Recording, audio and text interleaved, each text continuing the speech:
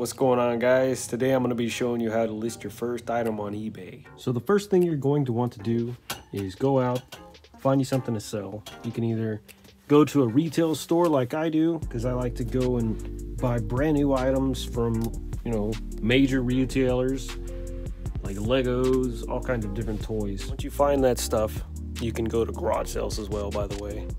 Where I started, kind of where I really like to go, but I don't always have time to do that. But you find your item, and then you're going to want to get that item and look it up just to make sure. When you look stuff up on the eBay app, there's actually a way that you can scan the barcode. And to do that, you just need to open up the eBay app, and in the top right corner in the search bar, there's going to be a little picture icon. Click on that and it'll allow you to actually scan that barcode. So after you've scanned that barcode, what you're going to want to do is look at the sold items, and you can do that by clicking filter, scroll down to sold, completed sold items, and then you're going to look at how many have sold that month, because you don't want to buy something that's never sold, and you don't want to buy something that doesn't sell too often because you're going to be sitting on it a while. You want to look at a couple of things. You want to look at what it sells for and how much you're going to be buying it for, because obviously it's got to be profitable, otherwise why are you buying it?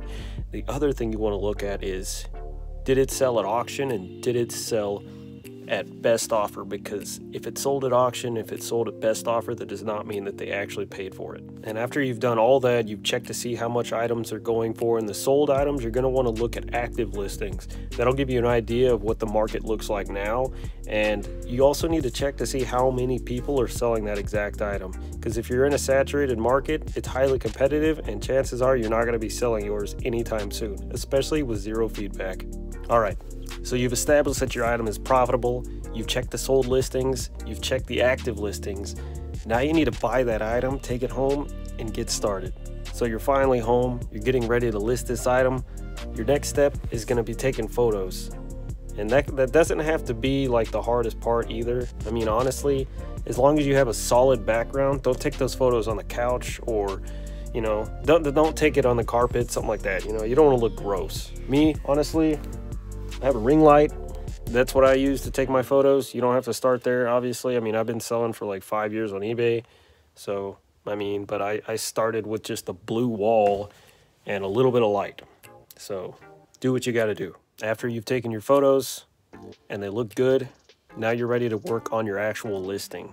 First thing you want to focus on when it comes to working on your listing is going to be your title. You don't want it bulky, but you do want it exact and descriptive. So, for example, say you're about to list this Ryobi non-contact infrared thermometer.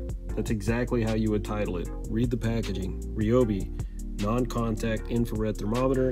And then if it's electronic, look for a model number. Put that behind it. You don't need to have your listing to say fast, free ship, US seller, package in hand. All that stuff is irrelevant unless you're in a collector's market. There are certain scenarios where that actually does come in handy.